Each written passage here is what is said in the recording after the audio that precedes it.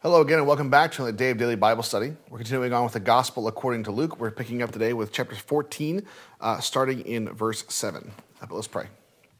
Loving God, you remind us that the kingdom of God to come is not going to be a dry and dreary place. It's going to be a celebration. It's going to be a feast, a festival. Lord, it's going to be full of joy and enjoyment. Lord, help us to always remember that. And Lord, help us to model our lives here and now based on how things will someday be. Lord, we ask you to be with us during this time, for we ask this in Jesus' name. Amen.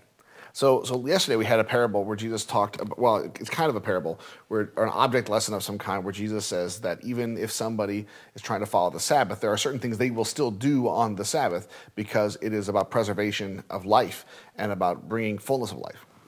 We're going to have now three, for the rest of this week, we're going to have parables about meals and banquets. And the reason why is because Jesus is at a meal, at a banquet with this leader of the Pharisees. And that's the context. So it's one of those things, when you have a bunch of people together and you're all having a meal together, it lends itself to saying, well, let's talk about this aspect of things because it is what is at hand. Jesus is taking what's at hand and using it to teach. So here's what we read, starting in verse 7.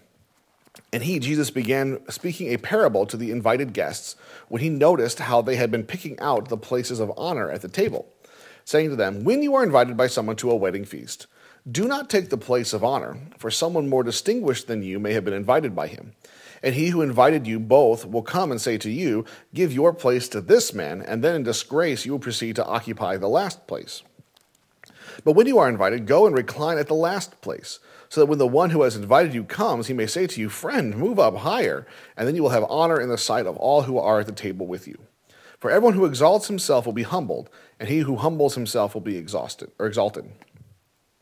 So I find that actually very interesting because I had not been a Christian for a really long time when my family moved from upstate New York to Marshalltown in Iowa. And one of the things about Marshalltown is that it had a high school orchestra. And I had played violin since fourth grade. And so they wanted to have a place for me to be. And I had gotten to be okay.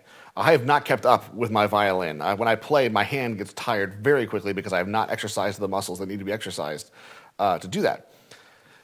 But what I decided to do is I came to a new place. I didn't know, what to expect. I didn't know how good or bad anybody else might be. And so I thought to myself, if I put myself in first violin and kind of first chair situation, that's going to come off as a real jerk move. And so I thought to myself, I've heard this parable of Jesus where he says if you're invited to a banquet, if you're invited to a feast, put yourself in the last place. So I went and I sat at the back of the second violin section. And it was not a large orchestra.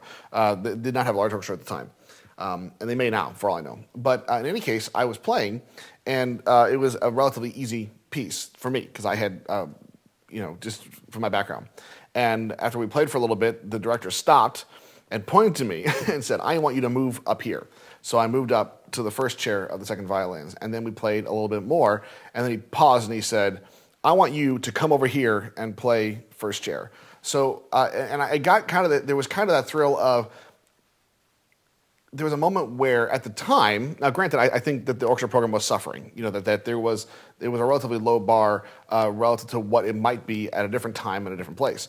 But there was a certain feeling of exaltation where, I didn't have to tell anybody that I played well at all. It was recognized by somebody else, and they said, you do not belong back there, you belong over here. And it was able to be the kind of thing where things were recognized by somebody whose opinion mattered a lot more than mine. And that allowed me to be in a situation where I could be the most use, to be the most helpful, to be where people felt I needed to be without me having to put myself there. And that doesn't happen all that often, in your situation where, so I will often try to put myself in situations where I'm being either behind the scenes or whatever. And then the idea being that if it's the kind of situation where my gifts and grace and talents or whatever are helpful, my hope is they will eventually be recognized as such, and those who have to make decisions based on that will move me where they need me, put me where they want me. And then I don't have to volunteer and say, I deserve to be here, I deserve to be there. It's just a fascinating thing because what Jesus is saying is if we come in and we have a very particular view of ourselves and we have a very particular value of our skills, of our talents, of what we are worth, we could very easily put ourselves in a situation where we think of ourselves as a big deal. But the fact of the matter is you never know who else may be there. You never know who else might be showing up.